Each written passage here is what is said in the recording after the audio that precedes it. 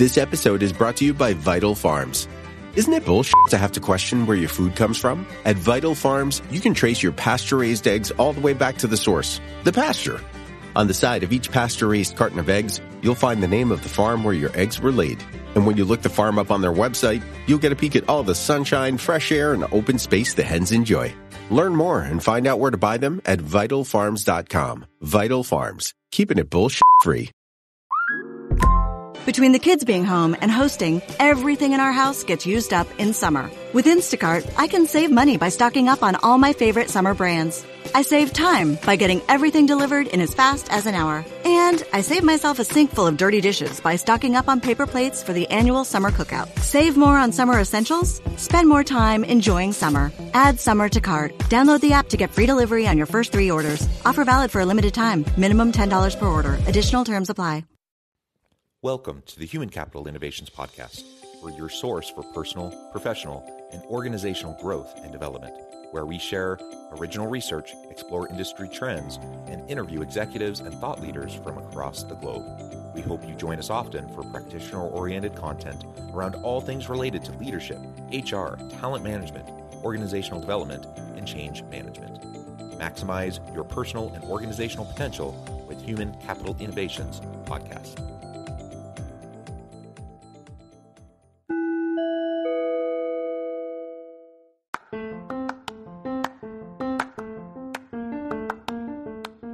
You enjoy the Human Capital Innovations Podcast? Enjoy ad-free listening by going to the Patreon page, and please consider contributing even at the producer or sponsorship level. And please leave a review. Thank you for your support.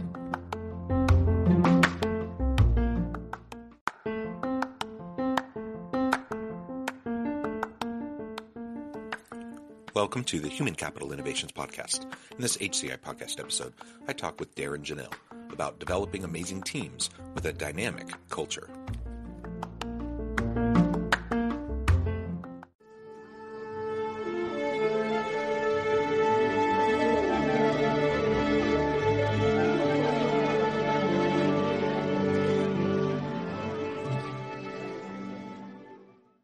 Darrin Jahnel, welcome to the Human Capital Innovations Podcast. John, thanks for having me. I'm fired up to be here. It is a pleasure to be with you. We've been prepping for this for a long time, and today we finally have the chance to sit down together and have a nice conversation around amazing teams and developing a really dynamic culture within your organization and within those teams.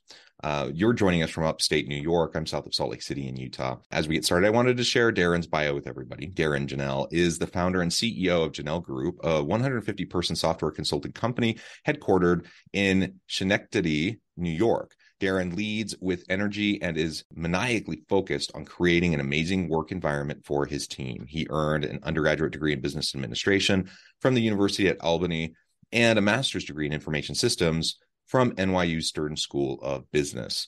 And I could go on, Darrin, but I think I'll pause there. You've done a lot.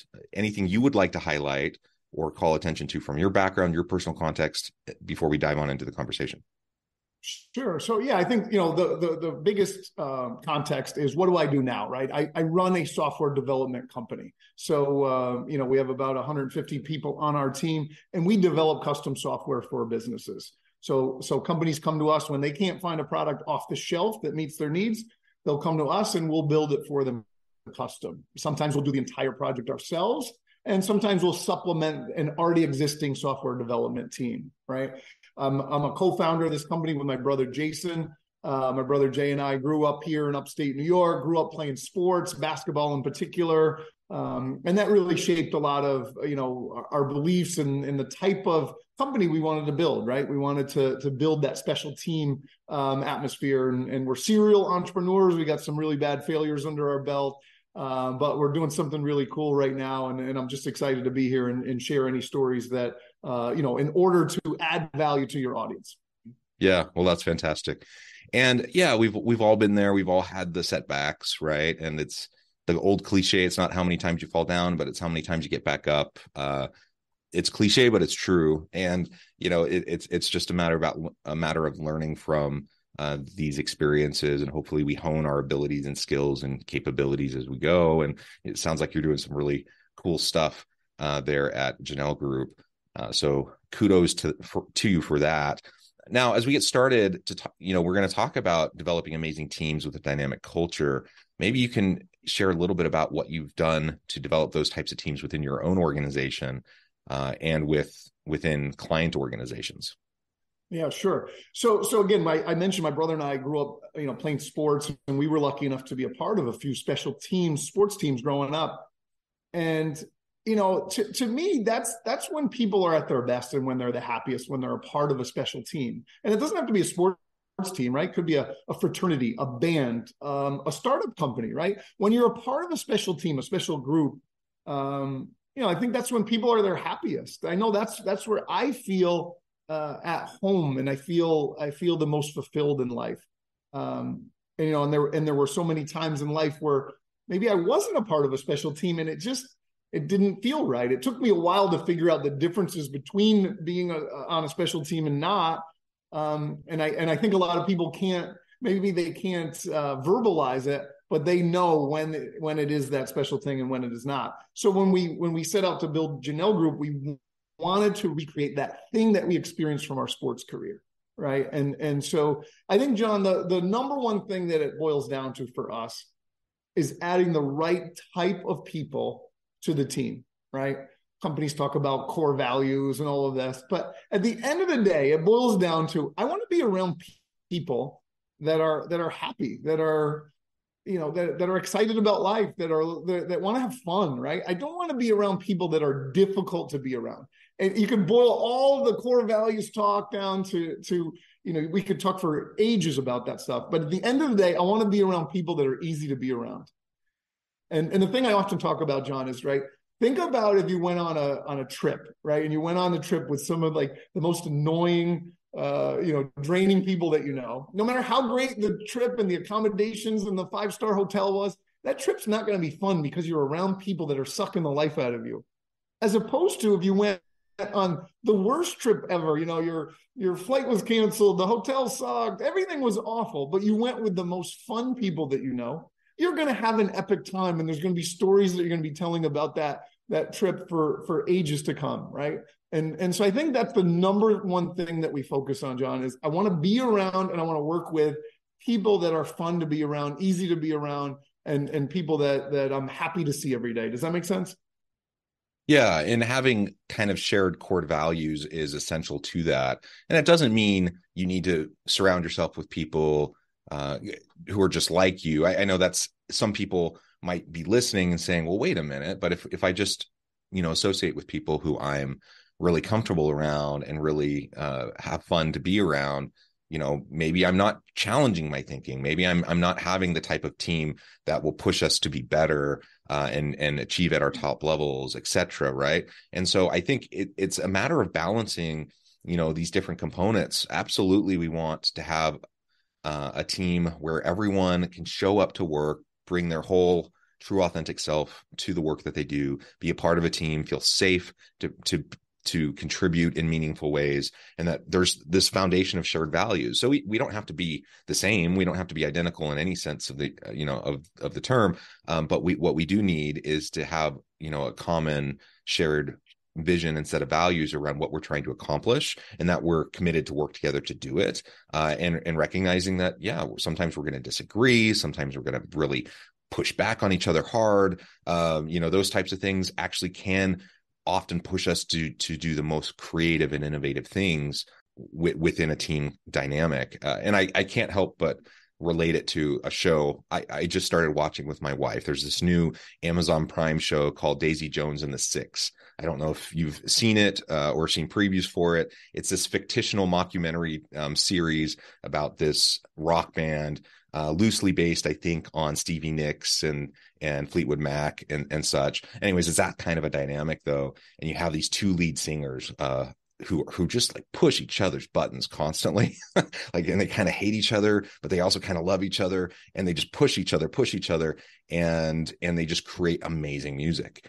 And I don't want to be in a workplace environment where we're like at each other's throats to push each other towards great achievement. But there's something about the tension in an effective team that can also lead to really great things too. Any thoughts about that?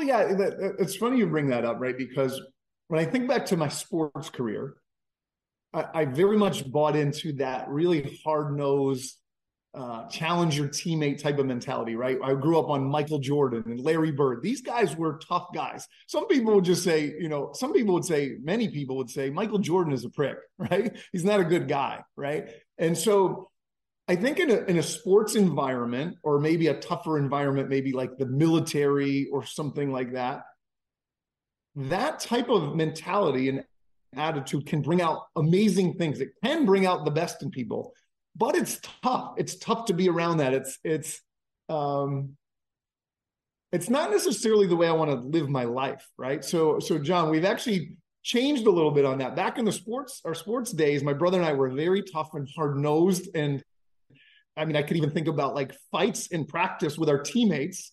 But it was still that special team. In the workplace, though, now that I have to do this for the next 40 years of my life, I couldn't keep that level of intensity up for 40 years. Not to mention people would probably quit here. And it just wouldn't work, right? You think about, like, you hear about Steve Jobs maniacally driving his team, and many people hated him, but he got greatness out of them.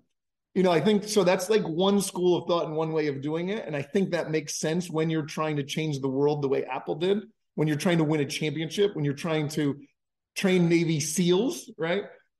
But when you're trying to run a company like us, and we're trying to create an environment where people can create an amazing life for the long run, we got to really be careful about how tough we go, right? And we've kind of changed our thinking on that. Does that resonate with you?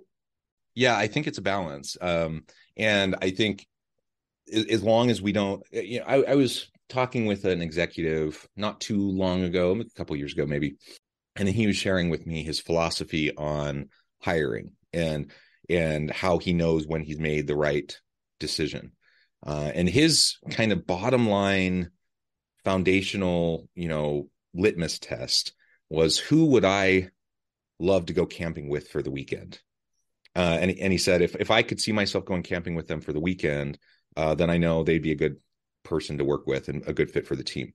Now, I get where he's coming from as he was saying that, but also red flags start going off in my head. I'm from a diversity, equity, and inclusion standpoint. I'm like, oh, that is trouble, because if that's your litmus test, then all you're doing is surrounding yourself with people who are like you, who act like you, talk like you, look like you, have the same similar personalities to you, and that isn't a good thing. That is going to drive down the effectiveness of any team, whether it's a high stakes kind of team like you were just describing, or kind of a more just run of the mill everyday work team. And so there has to be a balance. There has to be some sensitivity to making sure that we are not just replicating ourselves in our team, so that we have diversity, cognitive diversity. We have other types of forms of inclusion that can then lead to good outcomes. But I agree, you don't always have to have this like hard charging kind of team atmosphere. Some people function really well in that atmosphere. Some people do not function well in that atmosphere. I'm one that would actually not function very well in that kind of an atmosphere. I'd much rather work with a team of people who I know I care about them. They care about me. They don't need to be like me. I don't need to be like them. There's no like thought policing. We're not like having all these different litmus tests around ideologies and that kind of stuff, but we're there, committed to do the work. We know we are. We're trying to help each other be the best we can to achieve good, cool things. That's the kind of team I want to work on and be a part of. And I guess it's not a mutually exclusive thing, is it? Like, it can be somewhere it's on the spectrum of how the dynamics might play out. Sure. Let me try to tweak that camping analogy a little bit, right? If you say that my litmus test is, would I enjoy going camping with them? To me, that lends a little bit more to, getting people that are all the same, right? We want to hang out by the fire. We want to drink beers and tell stories and whatever, right? I'm going to get people that are very similar to me. If I tweak that a little bit, that silly show, The Amazing Race? I don't know if you know that television show. Mm-hmm. How would I feel if this person was assigned to me as my teammate in The Amazing Race? Now we're talking about something different, right? Because this isn't going camping and sitting around and talking. I want to talk sports and basketball. I want to find other basketball players. And those are the type of people I want to camp with, right? That's not leading to diversity. But on The Amazing Race, I'm going to appreciate somebody who's from a different country, somebody who's maybe nerdier than I am, somebody who's got different skills, right? And we're going to enjoy each other's company, and we're going to get along. We're not going to kill each other. We might argue, and we might, it's a very intense thing. I never even really watched the show, The Amazing Race, but I was trying to think of like a way to illustrate, well, no, I'm happy that this person is on my team because I think we're going to get along. I think we're going to work well together. And I think they're going to add value. That might be a better lens than looking through, hey, who do I want to go to the bar and drink beers with? Right. Those are two different things. I don't know. What do you think?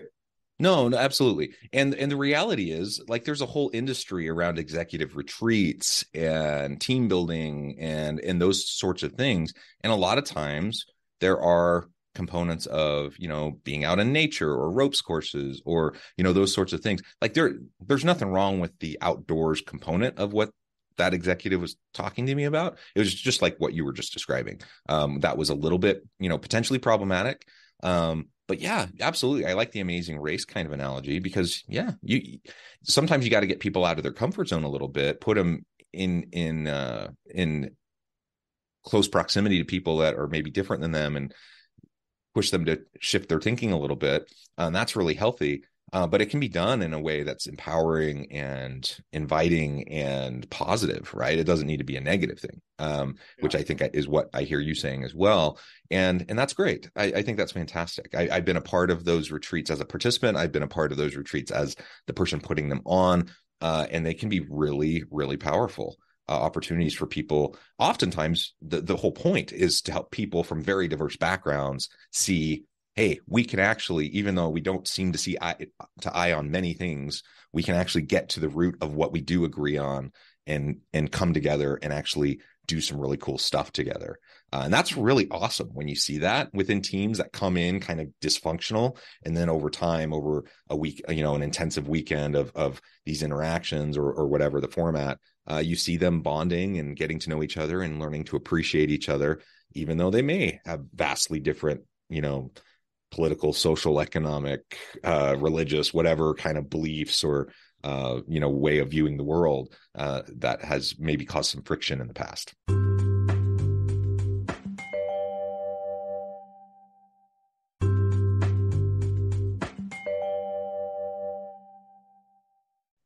Yeah, that's great. I agree. And we go out of our way to try to create these types of situations where somebody's true colors will start to shine through, right?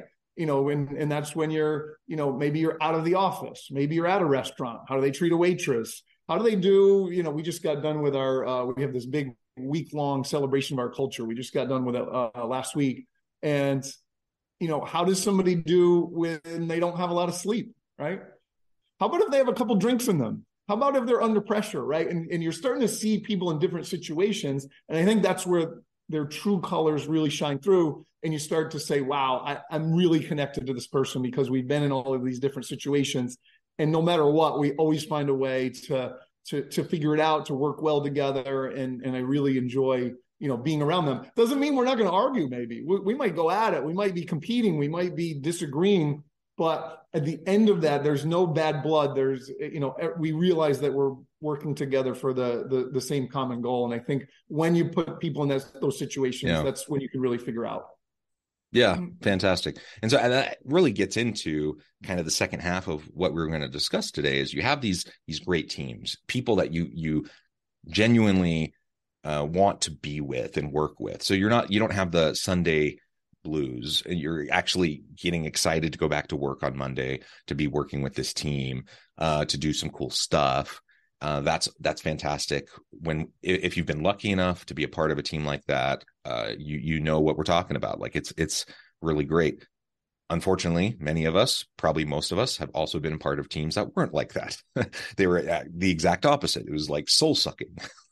and draining and just so hard. And even if you love your work, even if you love the organization overall, your immediate team creates so much of the dynamic around which you experience the workplace, and your immediate boss, like all of that plays such a huge role that we really have to foster a really dynamic, healthy, safe, innovative culture for teams to be able to thrive. What are some of the things that you've done to help foster that within highly effective teams, especially if you have any examples of like where a team was not functioning particularly well? Maybe there's the friction, the tensions, but you were able to help them turn it around. Sure. One of our core beliefs here, John, is people make deeper connections when they do something extraordinary together. So I actually mean the extraordinary, outside of the ordinary things that they do in a life. Think about some of the people you got closest with the quickest, right? A lot of times it's when you did something extraordinary together. Maybe you went on a trip to China together, right? You didn't really know them. 2 weeks later, you come back, you feel bonded to this person because you both experienced this thing that you're not used to, and you did it together, and it fast forwards the relationship. Sometimes it's shared suffering, right? I think back to my sports moments, double session practices, running until you vomit. And, that's not fun. But at the end of that, you feel bonded with this other person, right? So we're going out of our way, John, to create these type of situations, and we're being intentional about trying to create the environment where these types of extraordinary experiences can happen. Sometimes it's events we throw, sometimes it's trips we're taking. Just last week at our culture event, right? We've been hyping up this beer pong tournament, right? And we've been having qualifiers for a year. And so for the finals, we literally brought in bleachers, and we set up an arena for the finals, and there was $10,000 on the line. And there was a moment, John, where one of the kids, he had to hit the final shot. He hit the final shot, and he got absolutely mobbed. We have crazy video of this. We're going to be releasing a highlight video of this. And it was one of the coolest moments of his life. Hell, it was one of the coolest moments of my life, and I was just watching, And so now we've gone out of our way to try to create an environment where this special thing could happen, and then it happens, and you're watching it unfold. And this is a moment that they'll never forget ever, right? Have you ever done anything, shot anything for $10,000? I've never done that in my entire life, right? And I played sports at a high level, and there's never been that much pressure on me in one moment. And this kid came through in that situation, and the crowd mobbed him, and he's never going to forget that. And anyone that was there is never going to forget that, right? And so we're trying to be intentional about creating those types of moments. And I have more anecdotes if you want more silly ones, but I think we do a really good job of that. Yeah, well, that's so fun. I was just in Vegas over the weekend with my wife. We were attending the WAC tournament, so the March Madness conference tournament, leading into the NCAA. My university was, won the regular season championship.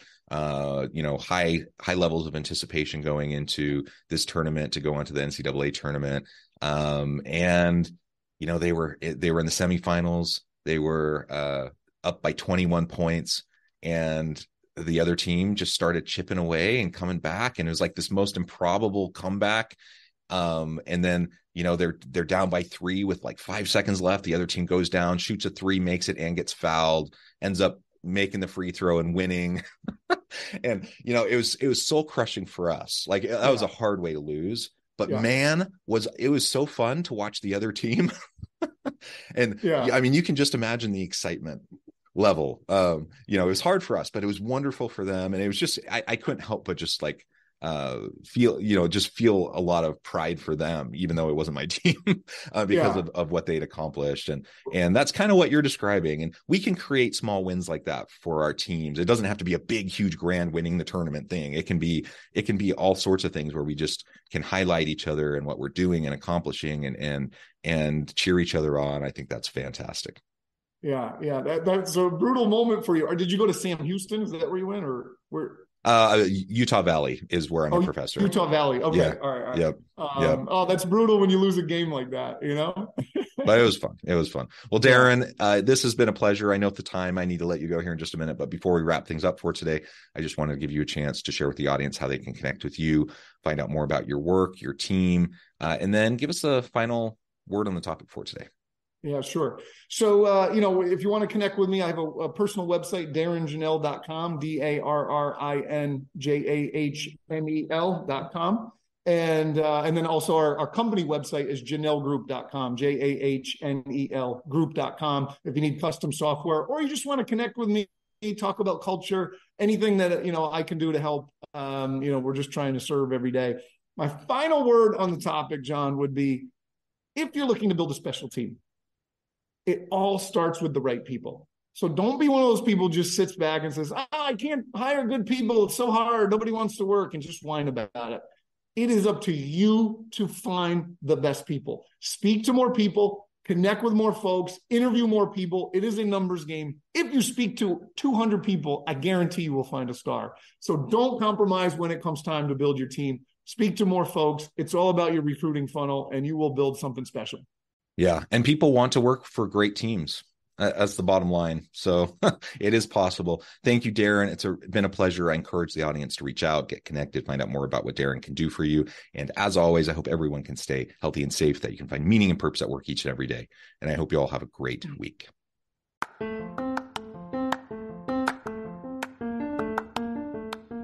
you enjoy the Human Capital Innovations podcast? Enjoy ad-free listening by going to the Patreon page, and please consider contributing even at the producer or sponsorship level. And please leave a review.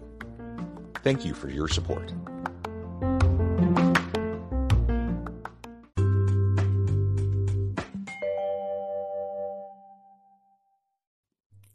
Thanks again for joining us for this episode of the Human Capital Innovations podcast. I hope you stay healthy and safe, and that you have a great week.